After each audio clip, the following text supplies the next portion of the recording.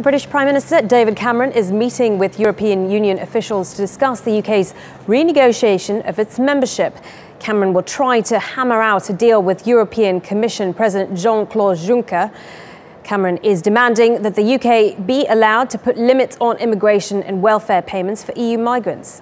And once a deal on Cameron's proposed reforms is reached, the UK will then hold a referendum on its EU membership, which is due by the end of 2017. Well, let's get more on this trip. We're joined by Denis MacShane from London. He is Britain's former Minister of State for Europe. Many thanks for joining us. And Denis, the big sticking point until now has been Britain demanding a 4-year ban on EU migrants receiving these benefits. Europe has rejected this categorically until now. Has anything changed?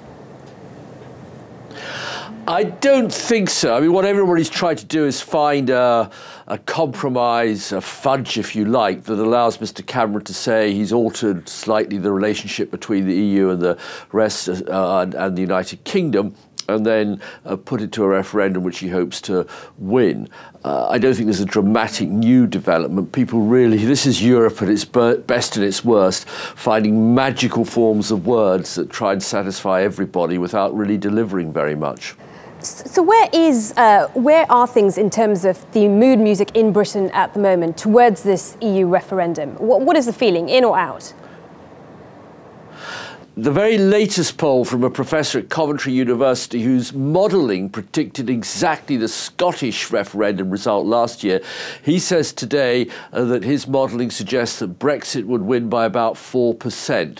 And oddly enough, he argues that whatever deal Mr. Cameron brings back, it alerts and irritates people. We've been living for 20 years with very hostile positions from the press, from many politicians, the Conservative Party, the very populist nationalist UKIP Party. And really Mr. Cameron has to start a negotiation with his own people, with the people of Britain, to persuade them to stay in the European Union. The negotiations and talks with the European leaders is the easy bit. The hard graft starts now. Indeed. Where is this going to leave David Cameron if he's defeated in the referendum? What is the political fallout for him?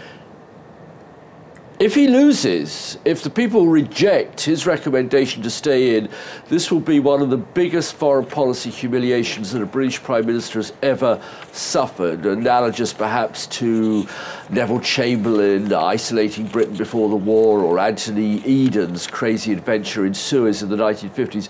Undoubtedly, in my judgment, Mr. Cameron would have to resign. He says he is going to stand down in the next 2 years or so anyway, and I think he would have to go, and a new Prime Minister would have to pick up the mess. Very interesting to get your perspective on that. Denis MacShane joining us there from London. He's Britain's former Minister of State for Europe.